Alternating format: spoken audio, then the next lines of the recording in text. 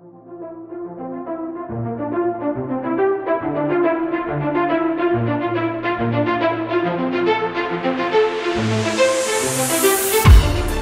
to the 2020 City Nature Challenge. Our focus as we celebrate Earth Day's 50th anniversary with the world community. Now more than ever, we need to study nature in cities around the globe. We can't fully protect nature on this planet without studying what is living in cities. Using cameras and smartphones, tens of thousands of people will observe wildlife in their home cities from April 24th through April 27th, contributing to an international database of urban wildlife that will be used by scientists and naturalists to help understand nature in our cities and work to make them a better place for humans and wildlife.